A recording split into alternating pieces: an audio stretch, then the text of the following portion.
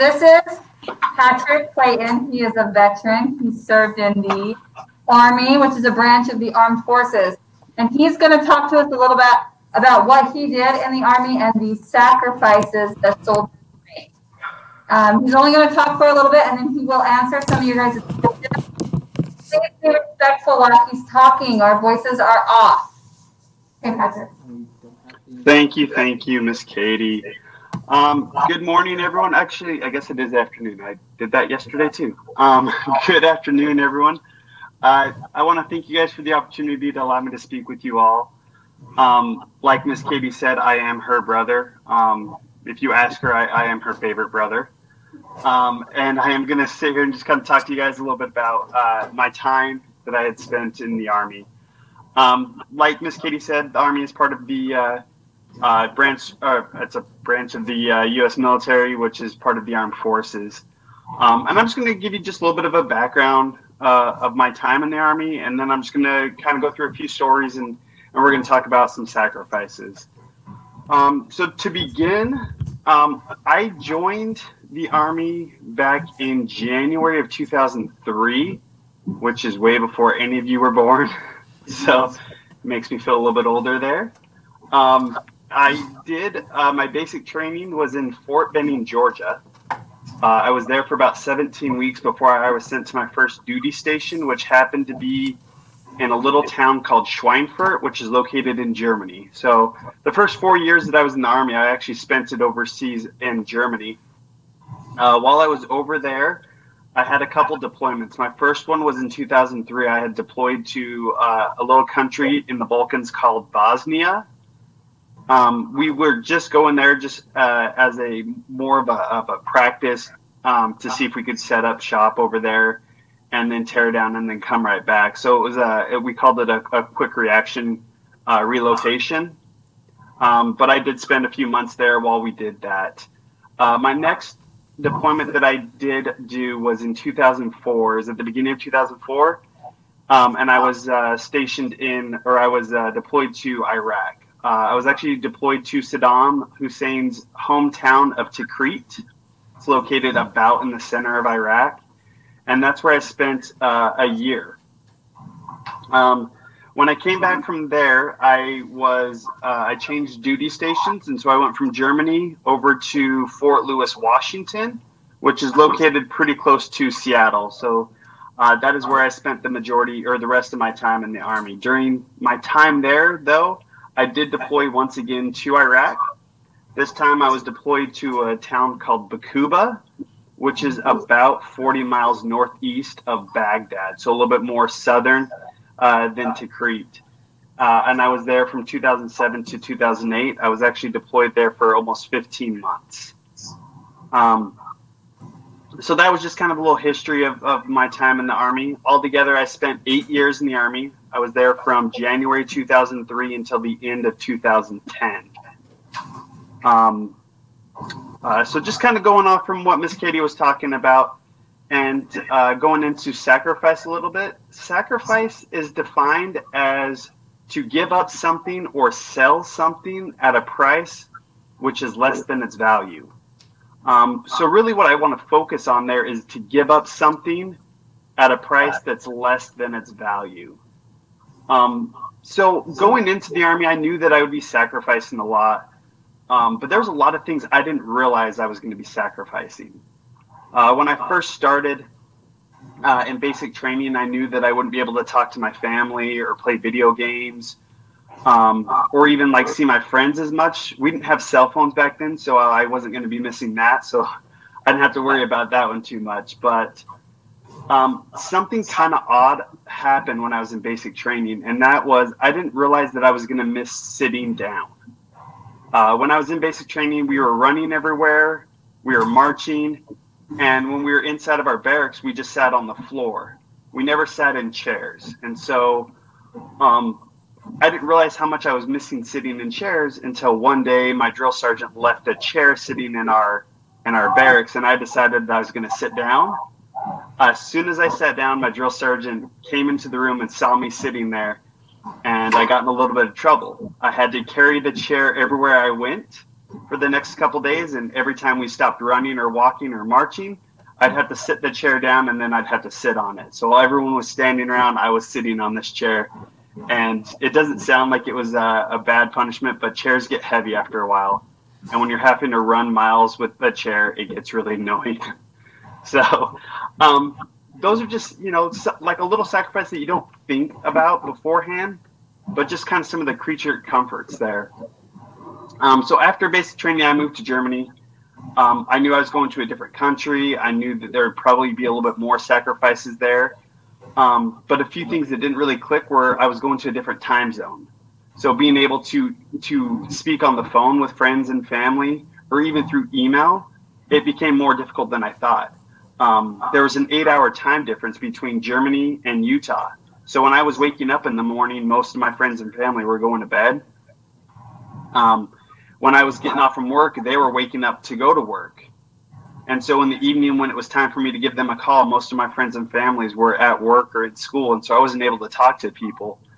And then on the few occasions where I was able to talk to people, mainly on the weekends or sometimes in the evening, international calls are expensive. They could add up to almost 60 cents a minute. And so I had to make more brief calls. I wasn't able to talk for as long as I wanted to on some of those phone calls. But these little sacrifices, I didn't really see them, and I didn't really realize that they were going to be there until it happened. But I think the biggest sacrifice that I never really thought it all the way through didn't come until my first deployment to Iraq. We had actually moved up from Kuwait. We had landed in Kuwait, and we'd spent some time acclimating to the weather, because the weather's a little bit different in Iraq and Kuwait than it is here in the States. And so we spent some time in Kuwait, and then we moved up into Iraq. So it was actually March 13, 2004. We'd only been in country for just a few short days. My squad was actually out on a patrol. We were walking through the city when we heard an explosion just on the other side of town. It was just really just a few blocks over. So we rushed over there to see what was going on, to see if anybody needed our assistance. We were hearing some radio calls that, they needed our help. So we went over there and we were helping them out, doing what we could do. So later on, we ended up making our way back to the base, and we came walking in. And it was then that I learned that 2 soldiers that I had known and trained with and even called friends had paid the ultimate sacrifice during that explosion and had passed away. Those 2 people, it was Captain John Kurth and Specialist Jason Ford. They were the first 2 soldiers that had died from enemy contact in our battalion when we first deployed there. So something that just kind of always stuck with me after that, and something that I always tried to pass on, is that just remember that when you see any kind of uniformed men and women, when they don that uniform, that all of them will give some sort of sacrifice, but some of them will sacrifice all. All right, so that's kind of what I want to talk to you guys about. Miss Katie and Mr. Parker said you guys had a few questions, so I'm open to any kind of question. Your medals case first? Oh, yeah, you're right. You forgot that yesterday. Well, I think you're more excited about it than I am sometimes. All right, let me know if you can see it, if it's too far over here. Here, I'm gonna go widescreen here. Let's see if this helps. Right there. Are you able to see that all? Yes. All right. So this is just a little shadow box case that I have. This was something that was given to me by my wife, but it has my medals in here. So kind of starting from the top on the left side, I'm not sure if it's a mirror image or not, but it'll be my left. So starting up top, this blue one right up here, that's called the Combat Infantryman's Badge. So any infantry soldier that does spend time in a combat zone and sees combat would end up with this badge here. So that is something that I had there. Going down, looking at my medals here, this top one on the right, my right, I don't know if it's your right or not. It's going to be that purple one. That is actually the Purple Heart medal. That one signifies that I was actually injured in a combat zone. So I had sustained some sort of injury due to an enemy combatant. So right there's a little oak leaf cluster in there. That means I got 2 of them. Most people don't end up with 1. Somehow I ended up with 2. I guess I just didn't duck fast enough. Right next to that one is going to be the Army Accommodation Medal. So I got a couple of those. Just below the Purple Heart, you can see the Army Achievement Medal. That one has 4 oak leaf clusters in there. And I ended up with 5 or 6 of those. I don't think it's fully up to date on how many I have in there. A couple of those are funny stories on how I got those, but it's a story for another time. Next to that is going to be the Army Good Conduct Medal. So for every 3 years that you spend in the Army that you don't get in trouble, you basically get this medal. So it's more of a good job for not getting in trouble. Then moving down, you've got the some different ones: the National Defense Service Medal, the Global War on Terrorism Service Medal, the Iraq campaign, just kind of showing where I spent my deployments, and that I was in the Army during the Global War on Terrorism. Moving down, you've got the Army Service Ribbon, and I've got the Overseas Ribbon, just showing how many different times I'd spent overseas. So for every single time that I left my duty station and went overseas, or if I spent any time in a duty station overseas, it would count my years. So total, I spent 4 years overseas. That's kind of what that is showing. Yeah. So that includes my 2 tours to Iraq, and then of course my duty station when I spent some time in Germany there. So kind of moving over here, we've got different little badges that kind of emphasize the units I was with. That's talking about the 1st Infantry Division, and then the 2nd Infantry Division. Those were 2 different units I'd spent some time in. And then you've got the light blue cord on the very end right over here. I guess it's more of a darker blue. This one is actually the infantry cord, the infantryman's cord. Every infantry soldier who graduates from infantry basic training will receive that cord. And then right next to it, the silver looking one, that is actually the German Schützensnare. It's an award I got when I went with the German Army to go and learn how to shoot their weapons and kind of go through their training qualifications. So that was kind of a neat award and a neat experience. But yeah, that's my little case right there. Up top is the flag that I got when I retired from the Army. So although I only spent 8 years in the Army, part of my injuries that I had sustained actually caused me to not be able to continue on with my time in the Army. And I was retired from the Army at only 8 years in. So I got a retirement flag and a full retirement ceremony. It was a pretty neat thing for me, but kind of bittersweet that I didn't get to finish the full 20 years that I wanted to spend in the Army. Okay. So that was kind of my little presentation there. Perfect. Well, thank you, Patrick. Darren, let's just do what we did yesterday, and we'll do 2 and switch back and forth. So who wants to ask Mr. Clayton a question? Me. Jackson, come up to the computer so he can hear you. He has 2, 3, 1. And I got the questions written. So with we have more time. So this is Jackson. His dad's actually in the Guard, and he was deployed a couple years ago for like 8 months. Okay. I was just wondering, how many times have you been shot? I've only been shot once. I actually was shot in my right leg, while on a patrol it was actually in a village called Sheikh Ahmad Village, which is just outside of Bakuba. We were looking for a guy who had been taking pop shots at us, meaning he was just kind of popping up and shooting at us randomly. And needless to say, we found him that day. However, we didn't capture him that day. Or I should say he found me that day. Who else wants? Jordan, you want to come ask him? Come by the computer so he can hear you.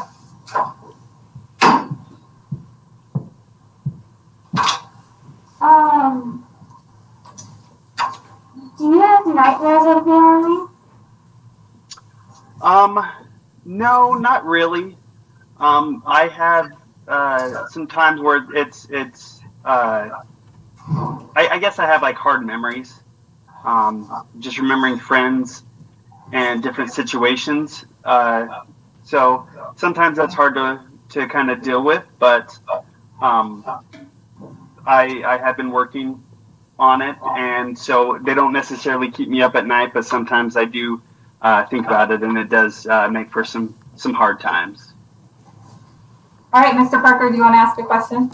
Yep, I got a couple, and I'll be the one reading them. These were questions written by my students that I'll read.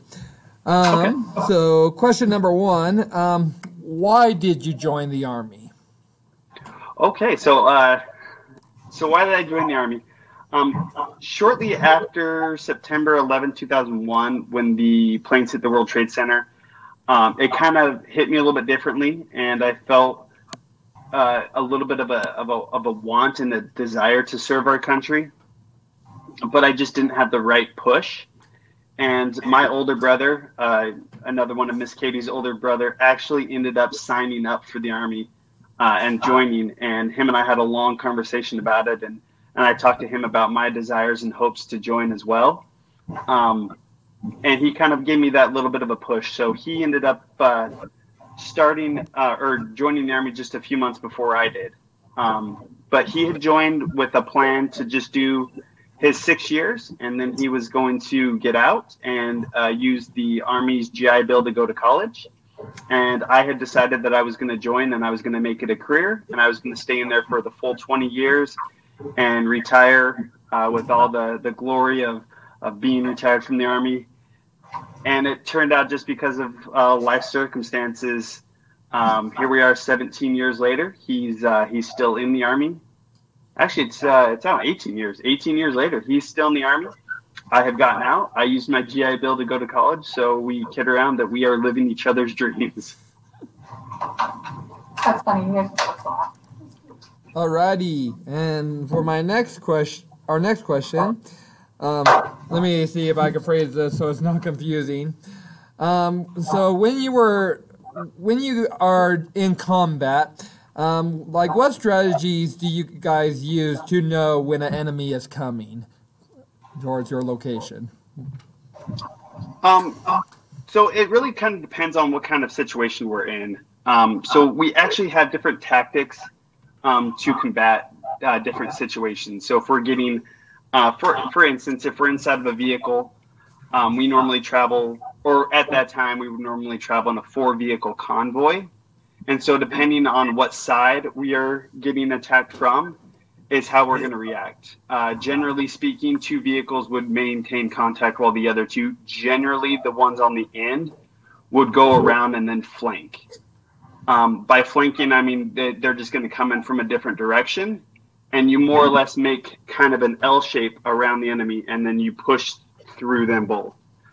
There's a lot of communication that goes into it, because as you're pushing one way or the other, you're going to have some crossfire. So you've got to be knowing who's where, and you're communicating all the time. So we've got constant radio communication. You've probably seen it a lot on TVs and stuff, that everybody's always talking on a radio and stuff. So that's how we would do it. That's a pretty simple kind of a reaction to an ambush is what that would have been. Perfect. Thank you. Okay, my kids, who wants to go next? Juan and then Allison. Did anybody steal your equipment in battle? What do you mean by anybody? Like the enemy? Did they ever steal our equipment? Yeah. Nobody really stole anything. However, sometimes things would end up missing. And when they would end up missing, sometimes they'd end up in the wrong hands. So nobody really came into where we were at and would take our stuff. Sometimes we would just either leave it out in the city for some reason, or if there was some sort of accident or an ambush and some equipment would fall off the vehicle, that's when they would kind of pick it up. Makes sense. Okay, Allison? What kind of food did you eat out on the field? We ate delicious MREs. MREs are meals ready to eat. They come in a bag. It is freeze-dried food. And the first few times you ever have them, you're going to wish that you never ate them. By 4 or 5 years in, they were the most delicious things ever. And you would sometimes hit the Holy Grail and get one that everybody wanted, and you could trade it for just about anything. All right, Mr. Parker. Alrighty. So this next question, like, were there times you were really scared, or was it scary when you were there? Yeah, I would say that there's a lot of times it was pretty scary. There's some times where you're just reacting and you don't really have time to think about it.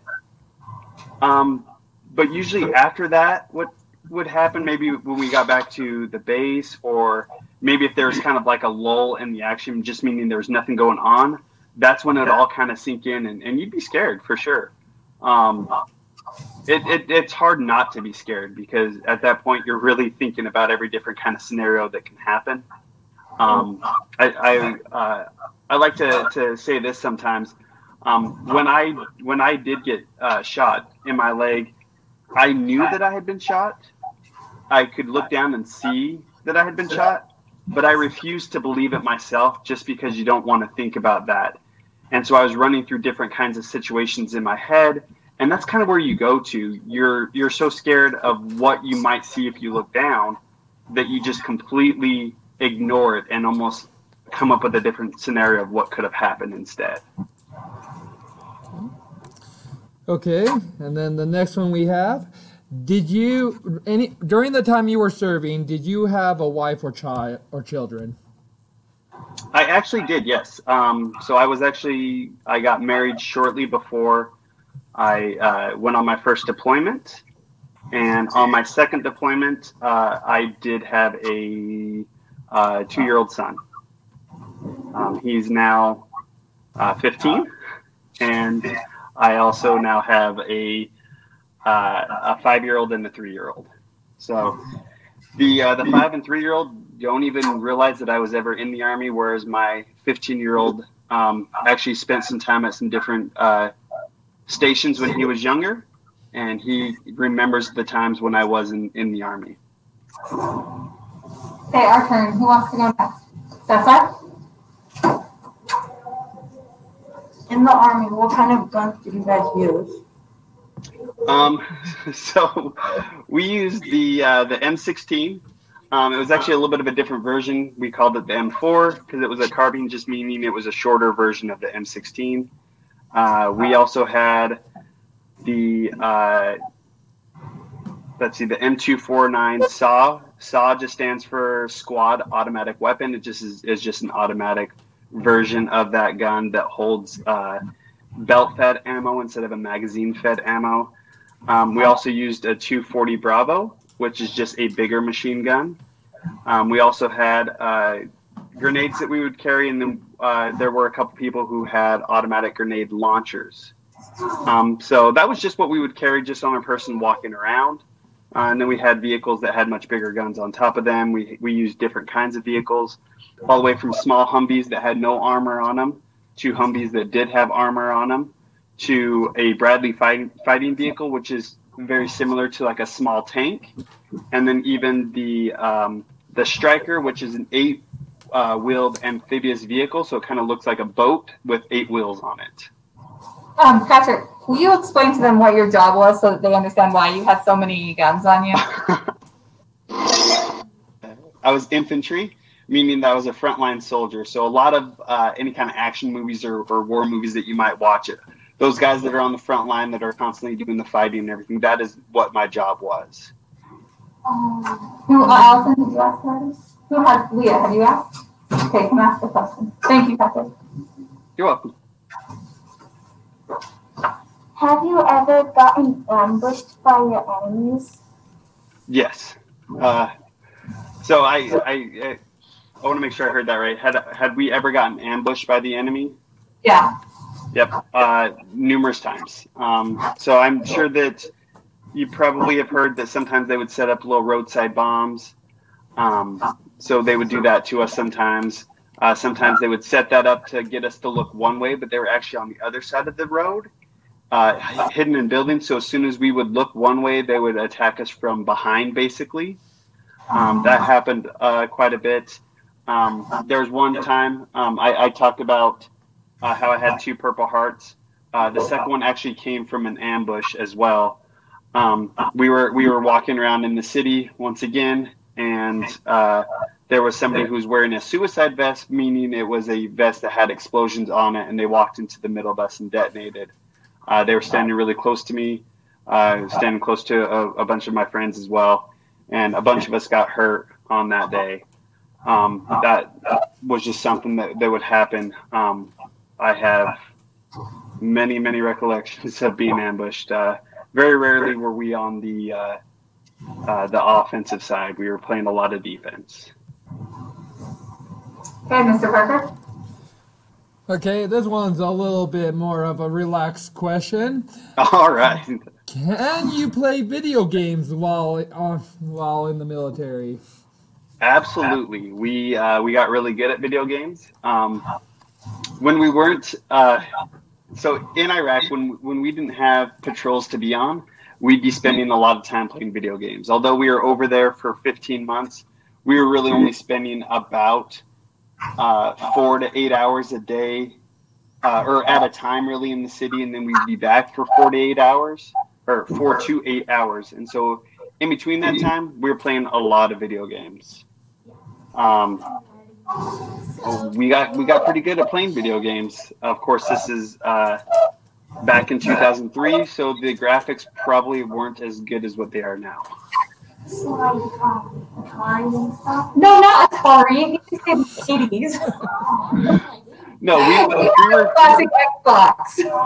we were playing on the PlayStation 2 and the Xbox. The Atari. Oh my gosh, Patrick, you just called us old. No. We called you old. Oh, it's fine. Do you have another one, Mr. Parker? Yeah. Did you ever drive in a tank? Not in a tank, but in the Bradley fighting vehicle. It's a little bit of a smaller tank.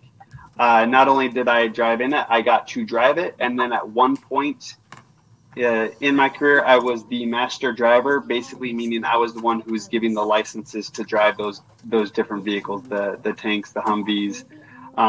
So when you would get your license to drive a regular car at 16, we did a very similar thing to military vehicles.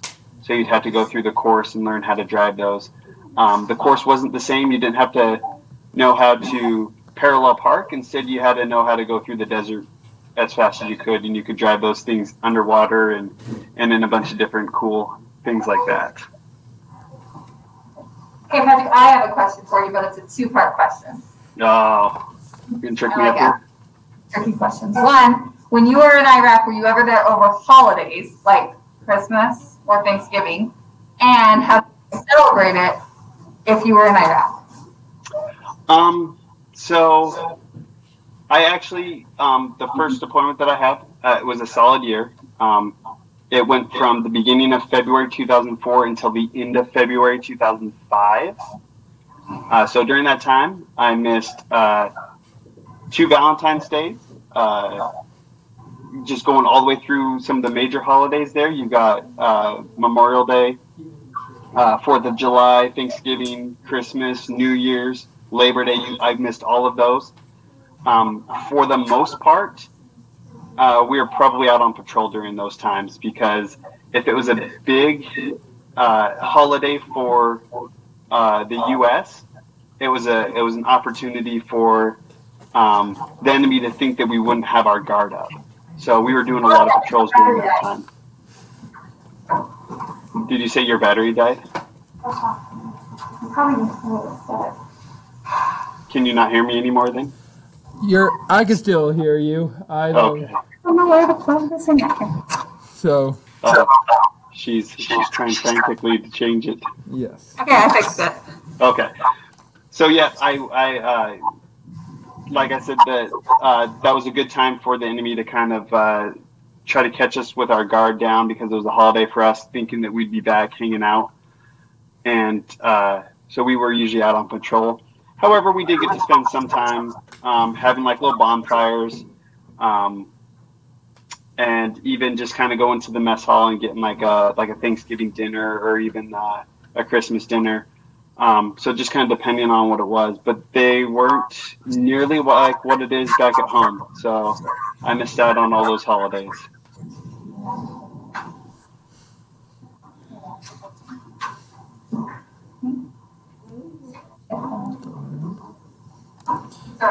Katie, is it my turn now, or? Okay, I have one more question, Darren, and then you can go. Okay. Did you ever get homesick? Yes, quite a bit. Sometimes when you're just sitting alone or you're just kind of driving around and you're just lost in your thoughts, you definitely get homesick quite a bit. All right, Darren, it's your turn. Okay. My students keep coming up with more and more questions. I'm having a hard time keep up with them. So, what kind of body armor did you wear? So we had the typical body armor, which is generally like a plate carrier with a bulletproof vest that kind of just sat right here in front, and then there's one in the back. We had some side plates as well, but the more armor you put on yourself, the harder it is to move around. And so generally it was really just kind of the helmet and the plate carrier is what we were wearing. Okay. So there was a lot of open areas where we could be injured, but the vital organs were actually supposed to be kind of protected there. Alrighty. And then I know you were in the Army, but I'm getting a few kids asking about like if you've ever been to sea or gotten seasickness or anything like that. All right, I didn't hear that one. It looks like I'm getting some feedback. It's probably from Katie's classroom, I think. Can you hear me now? Yeah. Okay. So we know you were in the Army, but a few of my students are wondering if you've ever gone to sea or been seasick. I still cannot understand that. I'm getting some feedback here. I don't know what to do. Type it in the chat box, Darren. Okay. Can you, Miss Katie, can you mute yours? I think that's where I'm gonna see if that's where it's coming from. Can you hear Oh, me? I think that's perfect. Yes. You hear me now? Okay. Yeah. So, for my third attempt, so we know you are in the Army, but a few of my kids are wondering if you've ever been at sea and gotten seasick or anything like that. All right. So I've never been at sea as far as the Army goes, but I actually will get seasick pretty easily. I can't do a cruise or anything like that without getting seasick. But my wife that I'm married to, her dad was actually in the Army for 20 years, and he was actually a Army boat captain.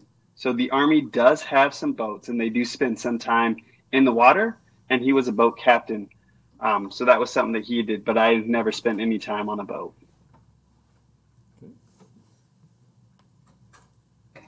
So I have two more students that want to ask you a question. Sure. Okay, let's go Allison and Jordan. How long did you have to train? So my initial training was for basic training, and that was 17 weeks. After that, we were training almost every day that I was in the Army. When you're in the Army and you're kind of in the dangerous situations that we're in, you want to have a lot of trust and a lot of training behind you. So the majority of our time was just spent being able to work seamlessly with your team and your squad, almost being able to communicate both verbally and non-verbally, to be able to kind of almost know what other people are thinking before they kind of give you the signal. So I would say every day we spent training. So 8 years. All right, Jordan, what's your question? Were you in the 9/11 attack? I was not in the 9/11 attack. So that was with the World Trade Centers. I had just graduated from high school, and I think I had a part-time job or a full-time job as a security guard. But I didn't have anything to do with the 9/11 attacks. Okay, I have one more kid. Sure. He's letting his dog in there. It's fine. Sorry, my dog is growling, and he'll start barking if I don't let him out. Okay. Have you ever driven a helicopter? I actually have spent many a time in the helicopter. We had done a lot of training doing what we call air assaults with the helicopter. So the helicopter will come in and kind of land, and everybody jumps out.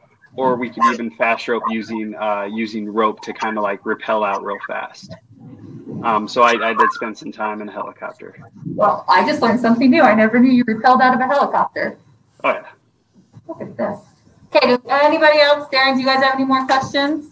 I still have a few if you still have the time. Oh yes. Okay, I got 4 here, assuming that my kids don't give me any more. I was like, Okay. And Katie, about, can you, yeah, about perfect. 3 hands shot up again, but just cut us off whenever you need to. Oh no, we're fine. Because some of we got some very specific, interesting ones that they just want to know. So, Okay. Does the Army still use duck boats? I do not know. Okay. So, sorry, he doesn't know that one. Okay. This is a follow-up question on that vehicle that you said you drove that was kind of like a tank. About how big is that actually again? I mean, it weighs like, I think it's 60 tons that it weighs. So 60 tons would be 120,000 pounds. 100. It's quite a large vehicle. If you were to look at it, you would think that it's a tank, but it's still a baby tank. The tanks that we use now, the Abrams tank, is quite large. So to kind of give you a feeling on how big this is, the Bradley fighting vehicle, which is that little tank that I was in, is roughly 9 feet tall, 9 feet wide, and has about 3 inches of 3-inch thickness of armor all the way around, and has a cannon that shoots a bullet that measures in at 25 millimeters, and 25.4 millimeters is an inch, so the bullet is an inch thick, and then it's about 8 inches long, is what that would be. So that's the kind of bullet that one would shoot. A tank is going to be probably the same height, but instead of being 9 feet wide, it's probably closer to 12 feet wide. I think the Bradley fighting vehicle is about 25 feet long, whereas the tank is closer to 35 feet long, and the round that it shoots is 250 millimeters. So it is 10 times that size. So instead of it being 1 inch in thickness, it is 10 inches in thickness. So kind of a little bit of a difference there. And then the armor on the tank, I believe, is 6 inches thick. So small, huh? Yeah. Okay. They are definitely big vehicles, and I want to say it weighs double what the Bradley one. I think it's 100 tons, but please don't quote me on it. Okay. My class is literally going to keep going forever here, so I'm just going to end on this last question here. Sorry, Sure. guys.